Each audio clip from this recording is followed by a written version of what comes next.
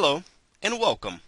This is the next video in a series of quick videos that we are creating to answer some common questions that have come up from time to time regarding IPTV. Specifically, how to start an IPTV business of some kind, whether it's for specialized content or more of the traditional service provider. This video is an introduction to the streaming server. I will discuss all functionality and features as it relates to this component of the IPTV solution. In the previous videos, we discussed the IPTV infrastructure as a whole. Each component plays a critical role in the capture, ingestion, delivery, and management of content over an IP network. In this video, we will focus on the middleware portion as it pertains to the streaming server. So, what is a streaming server? Well, the streaming server has several important functions. It will provide stream redistribution. It handles unicast or multicast stream distribution. It also does subscriber authorization and stream encryption. So the streaming server offers stream distribution in a specialized way. It provides this redistribution functionality that will reduce the load to the original content server and optimize bandwidth utilization. The streaming server will receive streams from this online sources and redistribute them to subscribers. Because redundant connections to the original server are eliminated, the load of such servers is reduced and bandwidth utilization is optimized. If one streaming server reaches the limit of its subscriber connections, the streaming server will shift traffic to alternative servers to allow transparent flow and management of load balancing. The streaming server is designed to deliver high-quality video streaming over broadband wireline and wireless IP network. The streaming server will support streaming of highly compressed MPEG-4 and H.264 video streams at very low bandwidth requirements. Such low bandwidth requirements enable providers to offer high-quality video services to subscribers over standard cable, DSL, or wireless lines. The streaming server will support content distribution via either unicast or multicast connections.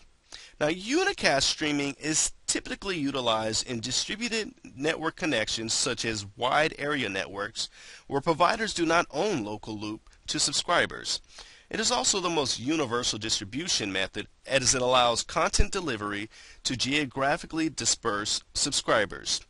Unicast delivery can be sent as either a TCP stream with high quality and reduced capacity, or a UDP stream, which allows greater number of connections to the server, but may result in reduced quality in networks with high percentage of packet loss.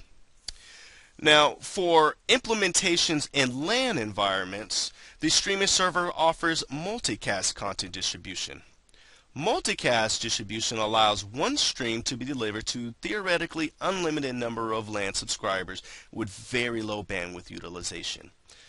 In a multicast mode, each media packet is sent once in a broadcast fashion so that each subscriber can receive it without creating an individual link to the subscriber.